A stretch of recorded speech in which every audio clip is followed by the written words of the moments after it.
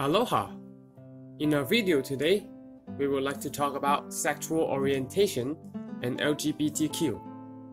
First of all, what is sexual orientation?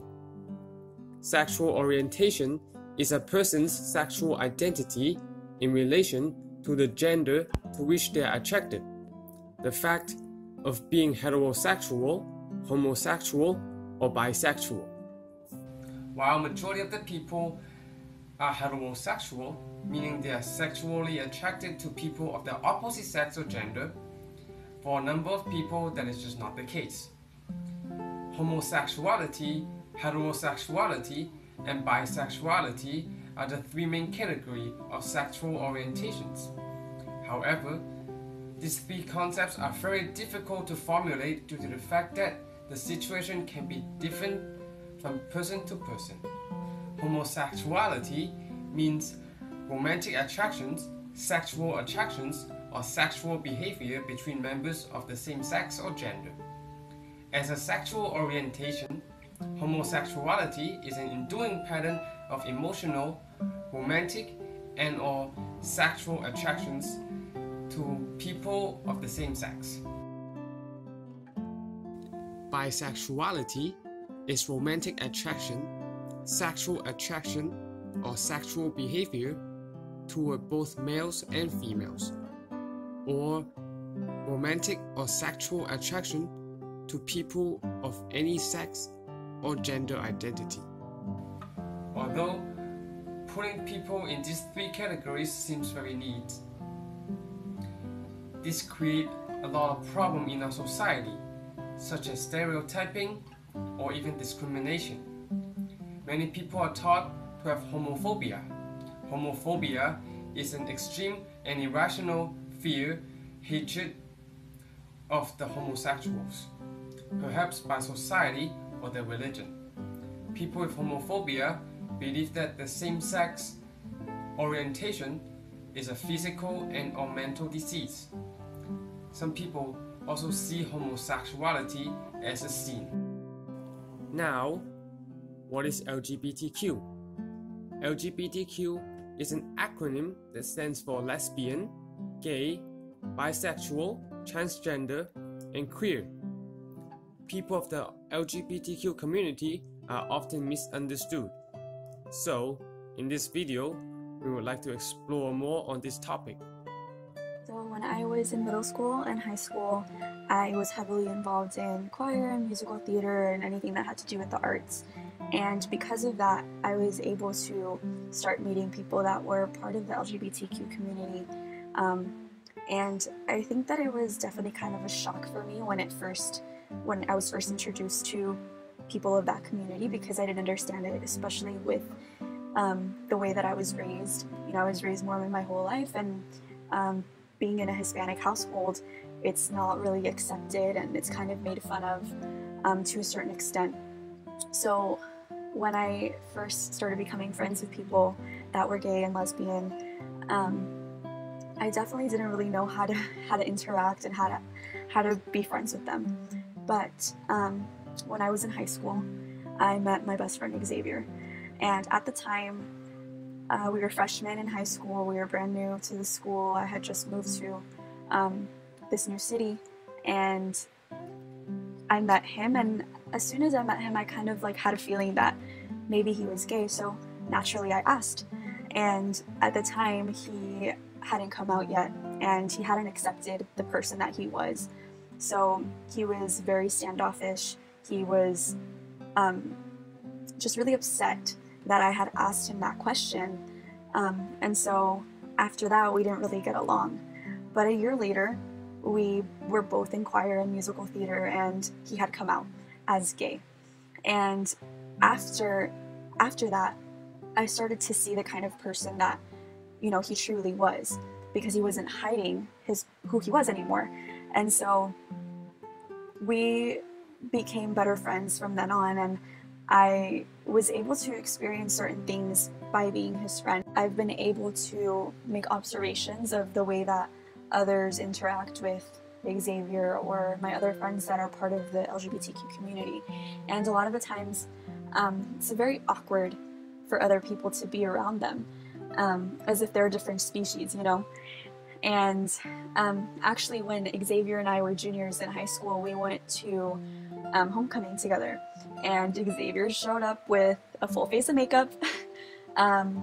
He had 6-inch heels on, and he was super comfortable in the way that he looked. But other people were shocked to see him dressed that way. Were shocked to see that he was expressing himself in the way that he was, including my family when they saw him. I think one thing that I did go through in high school was just finding myself without so many labels, so many people telling me, you know, who I was. I went through my own journey, and I'm still to this day going through my own, you know, gay journey through life. So, yeah, through high school, it was a difficult time. Not too many bullying experiences, just sort of, you know, like name calling, but I never heard it because A, I'm in my own world half the time, or B, I'm just not listening, or I'm on my phone. So thank you, friends, for supporting me when I didn't hear those comments. I think in response to other people's experiences, definitely reach out to people in other communities and different cultures. You know, if you have questions, I'm sure there are people who are willing to answer those questions, and, you know, help your curiosity grow into something, which is understanding of other people. I think that we as a people, like as social workers especially, we need to be more understanding. And something that the book says is that it is vitally important that social workers confront their own homophobia and learn more about the special issues of lesbian and gay clients. Yes, it's hard sometimes to not be awkward when you're around people that do things that you don't understand, but it's important to be respectful and be understanding, you know? A lot of the times we're going to be placed with clients that are of different races, different genders, different preferences, you know, and it's our job to help them with whatever it is that they need instead of judging them and making them feel worse about whatever it is that they're going through. In the book, it also mentions conversion therapies, and I've been able to experience or hear of people's experiences with conversion therapy and how it doesn't work, and how a lot of the times it makes you feel more depressed, and it can lead to suicidal thoughts. And nowadays, I think there's a lot more acceptance that there has been in the past, but still, there's a lot of homophobia still, and that truly affects people. A lot of the friends that I have that are in the LGBTQ community have experienced homophobia, and it's degrading. It's like the language that people use towards people that are gay and lesbian and transgender and bisexual is degrading, and it makes them feel like they're less of a person. The most important lesson that we can learn from this chapter is that everyone's different, and that we need to be more accepting of people and be more open-minded and understand that people go through their own struggles and their own different journeys in life, and it should be our job to be respectful of people and be more loving towards everyone else. Hey guys, so I'm just going to talk a little bit about my friend. His name is D-Ray Parker. So D-Ray, he told me that when he was 13 years old, he realized that he liked boys. He also understood at that time that it was different from everyone else. He was scared with this fact that he liked boys because in Catholic school he was taught that being gay was a sin, but he just couldn't help it. My friend D-Ray said he would cry at night and ask God why this happened to him. He would beg God to change him. And when he was in high school, when I was 15 years old, he also attended my high school. It was our sophomore year. And honestly, like, I never knew that D-Ray was gay. I thought that he was straight. And he was a really good friend of mine, just a really cool guy. We hung out with our group of friends, and we played sports together, and we even talked about girls together. But it was later on, the summer before his senior year, before our senior year, that he accepted the fact that he was gay. And after he accepted the fact that he was gay, senior year, he shared that to others around him. But after that, he said that he went through some hard things that nobody should go through. Some people, they called him a faggot. He was shoved. He was excluded from peers and in school and in sports. Some people even stopped talking to him. And others even left notes, really mean notes that they left on his locker or in his locker. So such horrible things, and I don't know how my friend did it. He said that he's glad that he made it out of it alive because lots of people in his situation either died through murder or through suicide. Just reading and studying our book, it mentions that suicide rates are really high for those young people who are gay. So my friend D-Ray says he's really grateful to be alive, and he's really happy. Through his experience with being gay, he's also experienced many positive things. He's learned to develop a thicker skin and watch his back, which gives him an edge in life. He has an acute sense of where he stands in the world as a gay man. He also feels a sense of community within the LGBT community. He says he feels a sense of love which is unconventional and helps him make his own rules to how relationships are modeled. He says that gay culture always makes for a good time with all the parties and things that they participate in. I also asked my friend D-Ray to share with others in the world who aren't members of the LGBT community, to share his thoughts of what he wants us to know. And my friend, these are his words. D-Ray says, "We're not monsters, we're not animals, we're not pedophiles. Open your hearts and minds, and we may surprise you. LGBT people are some of the most loving, hardworking, intelligent, and talented people in the world. If I listed off qualities of an astounding human being would knowing their race, religion, or sexual orientation really change your perspective?" And I really like what D-Ray said.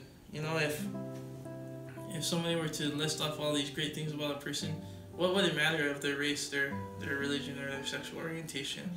I knew D-Ray as being an awesome guy all my life. He's always been a really good guy, and he's a friend of mine, and nothing will change that. I think as future social workers and just as people in general, we have to be accepting and loving of others. We don't have to fully understand other people or even accept other people's decisions, but we should support others and we should love others no matter who they are. I'm going to be talking about furthering the LGBT rights movement and what we can do to keep up the progress that has been made so far. So I think it's safe to say that the LGBTQ community and movement has come a long way over the past couple years. Great strides have been made with people and organizations being more accepting of these community members, and kids are being taught to be more mindful and better educated in general about what it means to be a member of the LGBTQ community or to love someone who identifies as such.